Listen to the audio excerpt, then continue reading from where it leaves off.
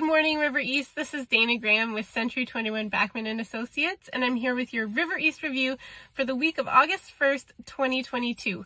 I had possession early this morning, and my clients got me donuts. So I've got breakfast of champions going on this morning with coffee and donuts. This week in River East, we have 22 active listings. We saw 2 new homes hit the market.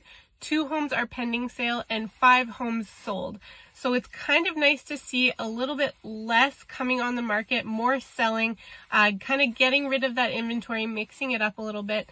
That's better for sellers, definitely, but there's still tons of options for buyers out there in the area, looking specifically in River East as well. And I think this is a trend in Winnipeg in general, just more on the market, but we are seeing a bit of a slowdown. It's also August, and we're Winnipeggers, so we're out at the cabin.